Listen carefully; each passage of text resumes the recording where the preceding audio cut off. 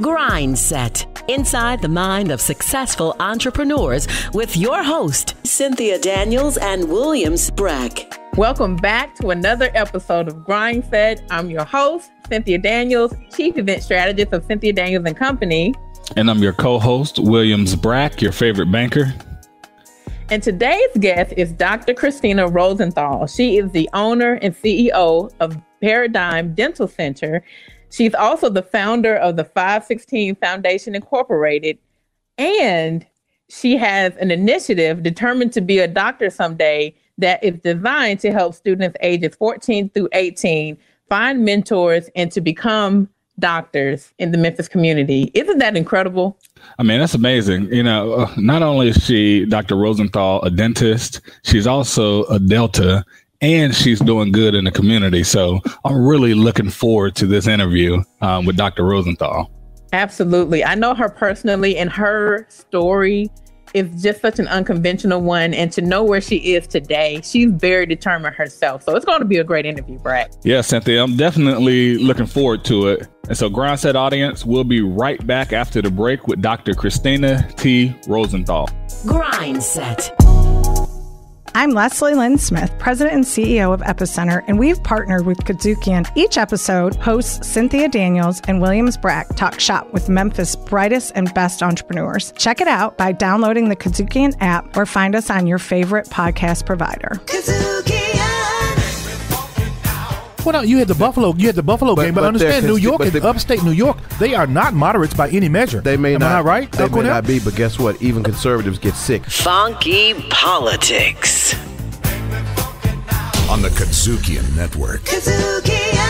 GRINDSET. We're back in the studio, and today's guest is Dr. Christina Rosenthal. Welcome to GRINDSET. Yes, the pleasure is mine. We're glad to have you. I'm happy to be here. Yeah, absolutely. And you wear so many hats. So we're going to try to juggle as many as we can and get these questions in. So we're just going to jump right into this interview. So Dr. Rosenthal, tell us about Paradigm Dental Center and how did it get started? Paradigm Dental Center is a revolutionary dental center that seeks to provide quality care to the entire family. We opened in 2006, and the cornerstone of our operation has always been service to the community beyond our four walls. Okay. And what motivated you to start your dental center? I was working at a dental corporation 1 year after dental school, and I realized, I'm making all of this money for this company, and I could be making it for myself. And so I was at the office about 9 months in, decided I'm going to seek funding. I called one bank. They approved me for $250,000. And I'm like, if it comes this easily, let me call another bank. So I called another bank and they approved me for $350,000. I was like, doors are open. Okay. And so from that point on, it was a lot of planning and execution. And we opened approximately 5 months later. Now, Wow. I mean, that's incredible. Now, was the bank money all you brought to start, or did you bring some of your own money into it as well? It was all somebody else's money. Oh, OPM. Yes. I had just graduated. I love it. School, so I was only at this other dental practice for a few months before I made this decision. And when I made this decision, I was pregnant with my second son. So I will be opening this new office pregnant or with the newborn, which, whenever it decided to open. So that's truly an entrepreneur spirit. You said 1 year after you figured out I need to do this on my own. That's pretty incredible. Pretty incredible. So, I mean, let's not skip into that, right? So you're pregnant. Mm-hmm. You're a year after dental school. You're working for this dental corporation, and you decided you wanted to go into business for yourself, but you're still pregnant. No money. Now, fortunately, dental school and being a doctor affords you special financing perks from banks and other institutions, but you're still pregnant. And so let's just go into, I'm sorry, Cynthia, let's just go into the timeline of, leaving the corporation to opening your doors day one. Okay. So I've always been willing to bet on myself. And I realized that I'll never know everything about everything. Okay. But being in dental school, I had a business plan prepared. Now, I didn't know if the way I planned it or envisioned it would come to fruition just as I planned it, but I had the document. And so it was almost like a written contract with myself. Now, my goal was to go to dental school, practice for 10 years, stack my money, and pay cash for a practice, right? So I would go into it with no debt. So that was still the plan. That was still the plan, but it was a 10-year plan. It wasn't not merely a year plan. I'm at this practice, and I'm seeing things that ideologically don't align with my practice philosophy, to put it in the most conservative terms that I could put in. Okay. And I went home and I talked to my husband. I was like, look, I have got to move. And he asked me, do you think you're ready to do it yourself? I would never say no. Even if I was scared, if I was in my boots, I confidently was like, yeah. Yeah. So the next day he was like, well, call around and see what the prerequisites are or the requirements are to get funding. So my calls were really just to get information. Wow. And what I learned is, because healthcare, especially dentistry, is a safe bet. Well, many funders view, and you may think differently, but at this time they viewed dentistry as a safe bet, and they were willing to take a chance. And I didn't think I would get approved because I had student loans, I had minor credit card debt, but I didn't bring anything to the table. And I was just in awe that I got approved so quickly, and then again a second time by another institution. So to continue to lay out that process, so I got approved for funding. Now, at this time, I'm still working for this company, so I got to do this very strategically. Oh, wow. Okay. I mean, I think the whole GRINDSET audience is really about to appreciate what you're about to say now. Yeah. So She's juggling. I'm in a 1-year contract with this employer, so I have to really carefully play this out. And so my contract was to be up in July. Here it is, maybe February. And now I'm meeting with contractors. So in my spare time, when I get out of work, I'm seeking out space. And my goal was to find a place that was already a pre-existing dental office. That way I wouldn't have to pay for plumbing. It would reduce my initial costs, right? That's very smart. I ended up finding one that was 5 minutes away from my house, which was very convenient, especially being pregnant. If I needed to go up to the office for any reason, it's only 5 minutes away from the kid. Well, I shouldn't say the kid, my child. We know what you meant. and then return, and then coming back. So relatively soon. So the contractor kind of helped me and walked me through everything, because again, all I knew was dentistry. I didn't know the operational aspects of a dental office, like buying a compressor, buying a vacuum, buying sterilization equipment and operatory equipment. I didn't know any of that. And from what he told me, I would do my own independent research. So here we are. Now we're like in May, and I'm getting a little panicky because I know my contract is up with this employer. I could have left, but I decided to fulfill my commitment. Okay. Because you always want to leave on good terms, and I promised the senior doctor a vacation. But it worked out so well for me, because when July was over, I had to have a maternity leave. My son was due the next month in August. Wow. We didn't open until October. So I had him in August, and 2 months later we were operating. Wow. That is quite a story. Thank you for backing us up into that, because we were about to lose all of that. It's an incredible story, and it shows the dedication and commitment and the work ethic that it takes to pull that off. Absolutely. And so Dr. Rosenthal was telling us how you were able to juggle and make it work for you. Is there anything you would have done differently? Like, let's say there's a fellow dentist listening now, wanting to open their own practice. Would you recommend anything differently, or would you just say, go in there and make it work? Go in and lowball your costs. I was trying to get state-of-the-art everything. And what I realized, a lot of my patients don't care about state-of-the-art art. They just want good quality care at an affordable cost and good customer service. Like, that's what they want.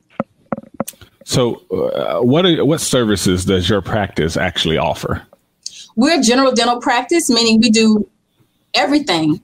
Now, I don't do braces or some complicated wisdom tooth extractions or root canals, but pretty much we do everything. And so thank you for going into the background. I mean, we're off to a great start.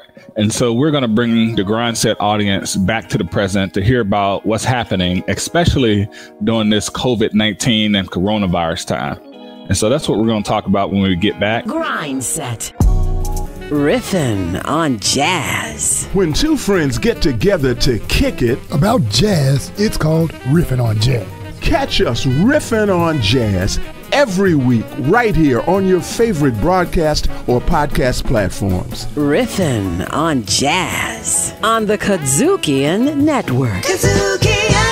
GRINDSET. Welcome back to GRINDSET. We're here with Dr. Christina T. Rosenthal, owner and founder of Paradigm Dental Center. Now, during COVID-19, the dental industry was hit very, very, very hard. How did that impact your practice, and where are you today? So it impacted my practice heavily. We had to close for 2 months. And the confusing part was we were considered an essential service, right? Right.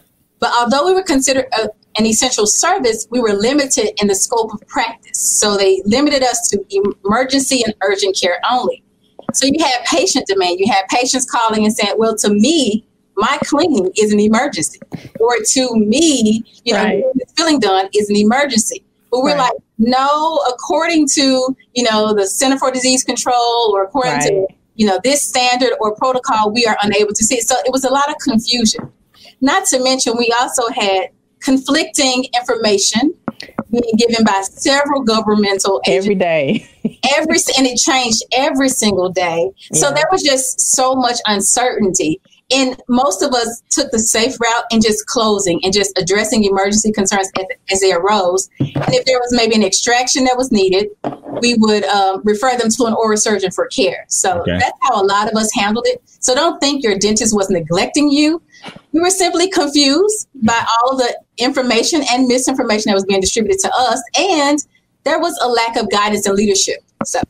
So that's on an operational basis, but the government recommended you kind of close practice or operate on a limited basis. But financially, how did you get through it? And then did you use any of the government related funds during that period? Oh, personally, I was hit hard, because when you see patients, that's an ongoing stream of income, right? Right. So when that stops, of course, if you have accounts receivables, maybe from and accounts receivables merely means money that's owed to you from insurance companies.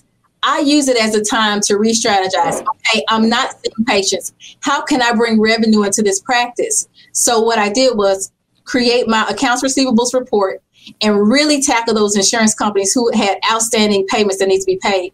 At this time, because I do lead my practice with the heart, both head and heart, I didn't want to go into the pockets of my patients so much if they had balances, because I knew all of us were having a tough time. Right. However, the insurance companies, I need my coins, right? Right. So that was one revenue source. And then as I would see patients, some patients I would bill their insurance, for a service if they had to do a limited exam. So it was just I was trying to get creative. And how could we stay afloat? Now, in regards to funding, there were two sources of income that the government was offering: the EIDL, which is the Economic Injury Disaster Loan, as well as the PPP, Paycheck Protection Program. So I did apply to both of those, which was a wonderful safety net during that time. But then there are so many stipulations and constant changes with those as well. Wow. The EIDL, it's a loan, but a portion of it was to be given as a grant. Initially said they would give a $10,000 payment. They reduced that to the number of employees you were given. But it was nice to get those funds, when we weren't operating.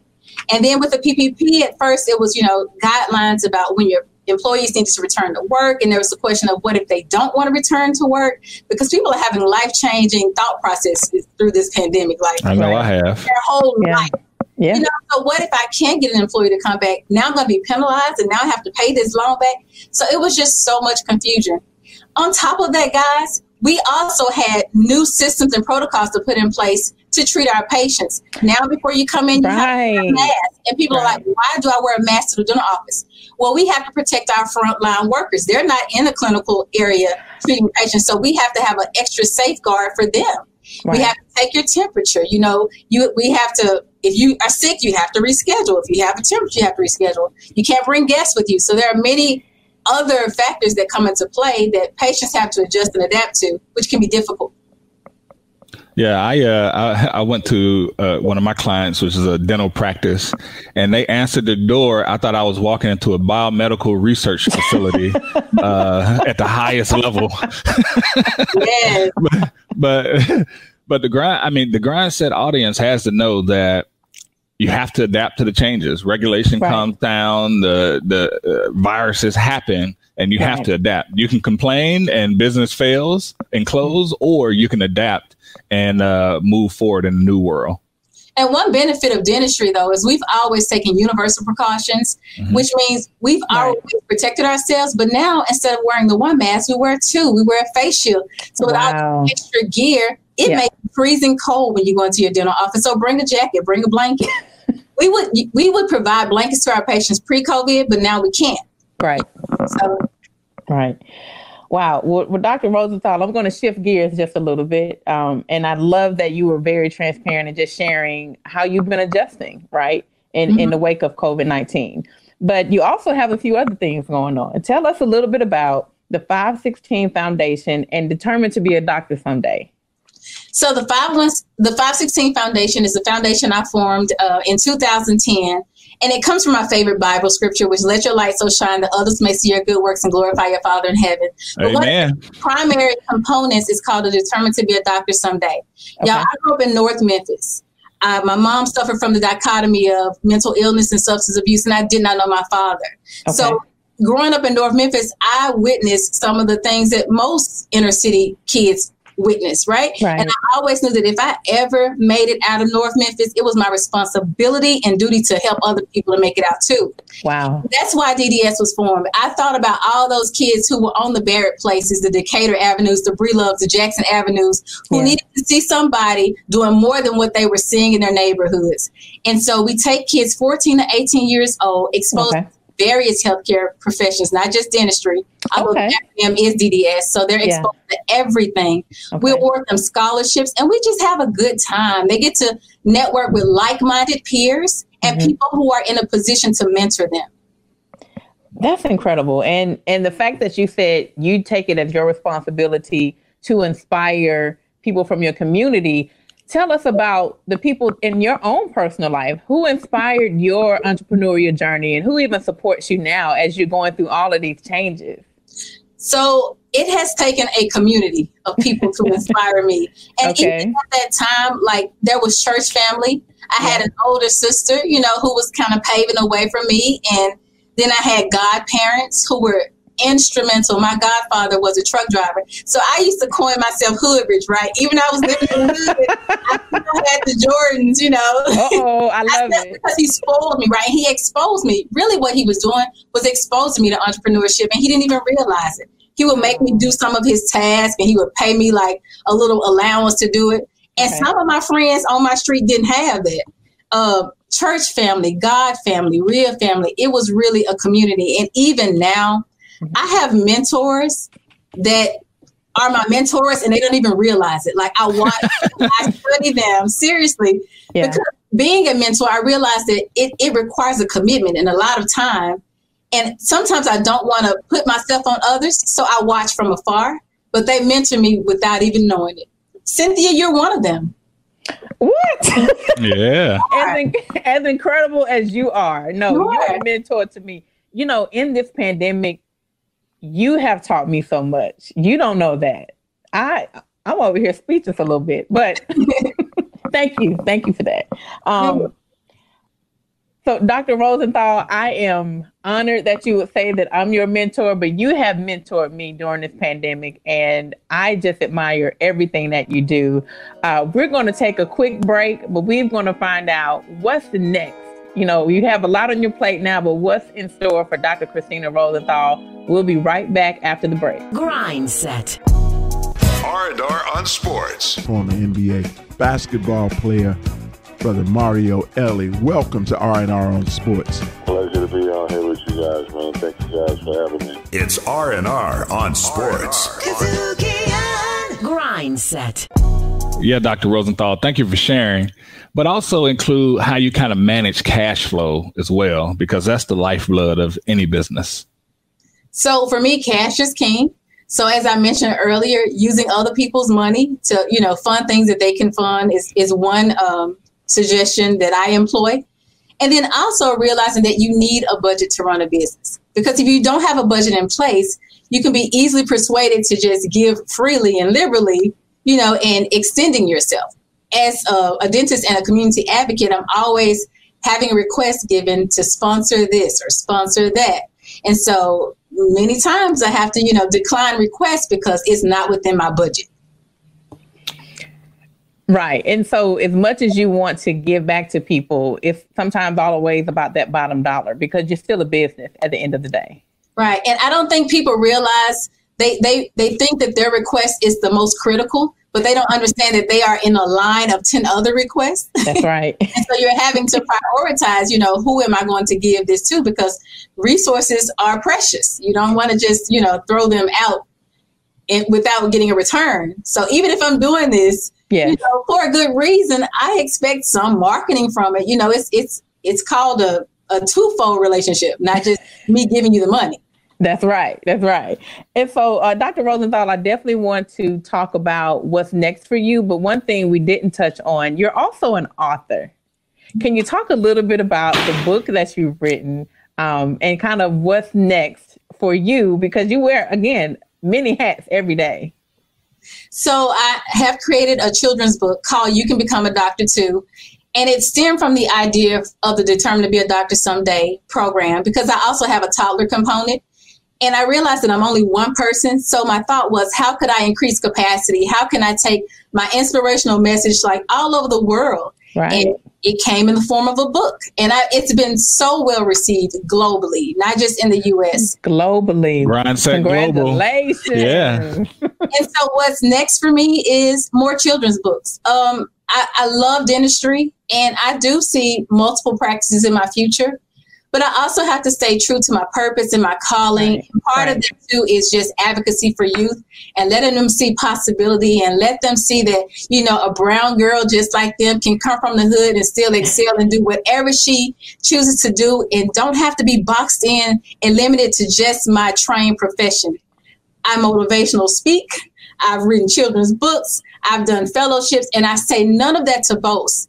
I only say those things to demonstrate what is possible. So never place limitations on yourself. You are your only limitation. Absolutely. And you got me motivated now. I can hear it coming out in that last answer. So just absolutely incredible. At what moment did you know the dentistry practice was going to work? Like, was it within that first year, or did you just have a moment like, you know what, I'm so glad I did this? Actually, I had a moment that I had a failure.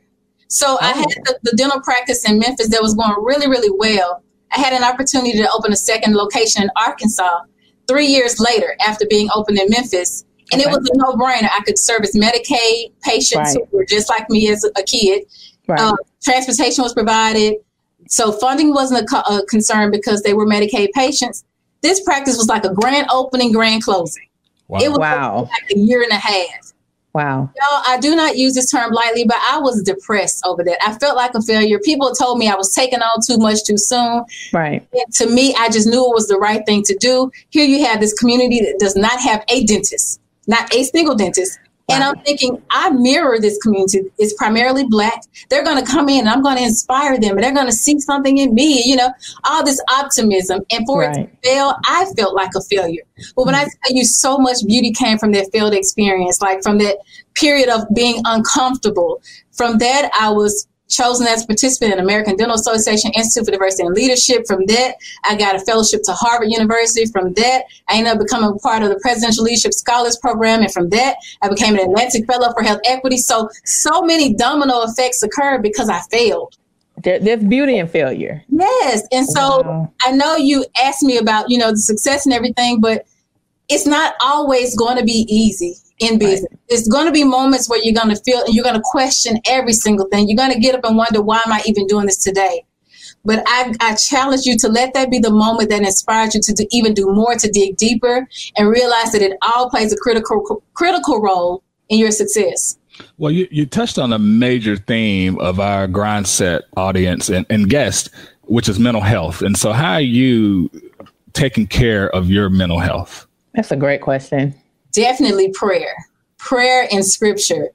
And I know that sounds very cliche, but it is so true. When I get my day, if I don't start my day reading the word and prayer, it just doesn't feel right to me.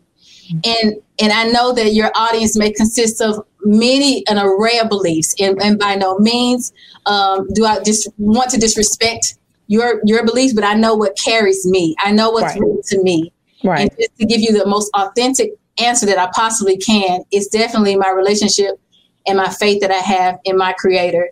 And then there's also that sense of community that brought me up from my rearing, knowing that I have people that I can cry on and I can be vulnerable with, and they don't have to see the superwoman that everybody else sees. You know, so having those special people in my life that I can trust, and know that the conversation that we have is our conversation, is not going to be shared with the masses. Those are two critical elements to my mental health. And then walks. I love to take walks every day and just absorb the vitamin D.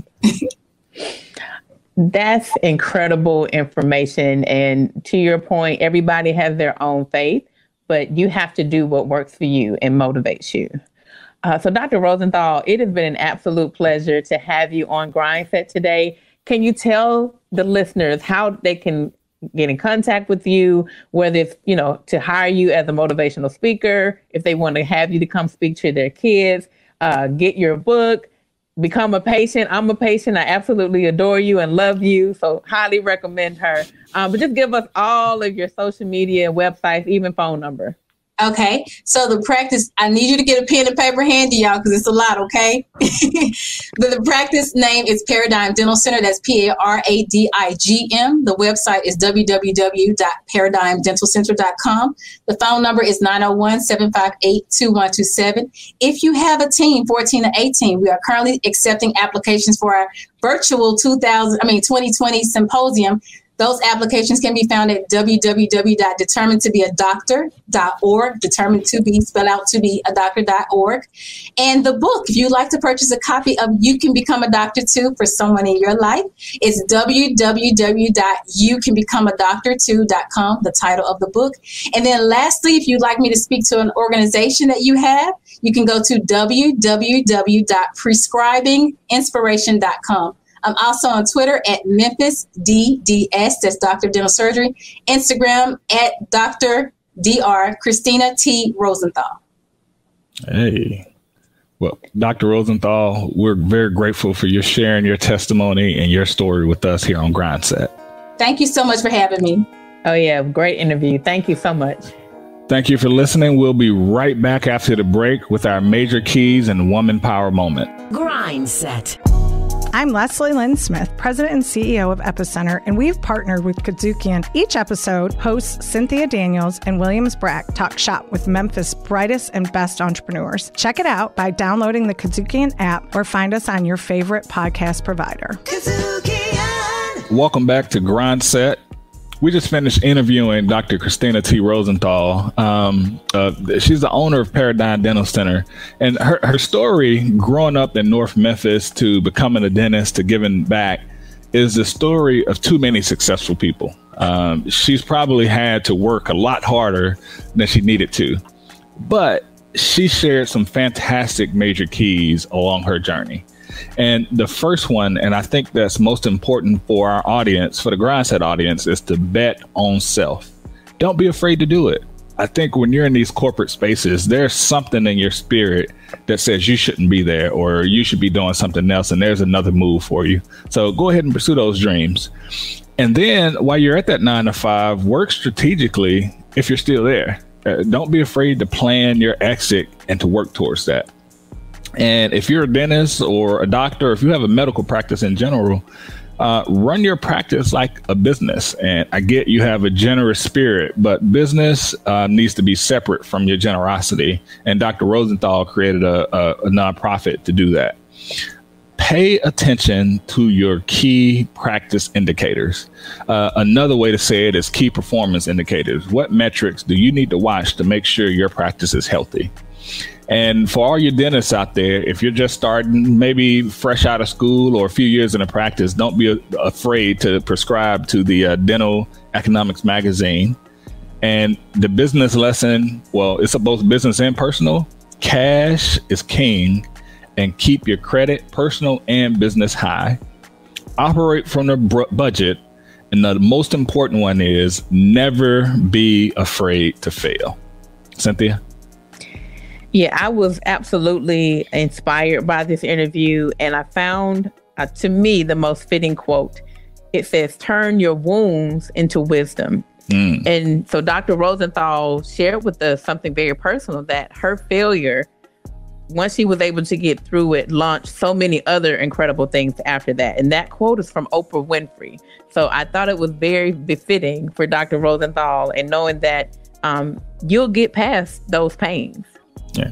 Well, I'm grateful for Dr. Rosenthal sharing her wisdom with our audience, so that we don't have to go through the same kind of issues and mistakes and journey that she went through. We can learn from her and elevate ourselves and what we're trying to accomplish. So you've been listening to GRINDSET, powered by the Kazukian Network, and we'll see you next episode. GRINDSET. Executive producer, Epicenter. GRINDSET is directed, produced, and distributed by Kazukian.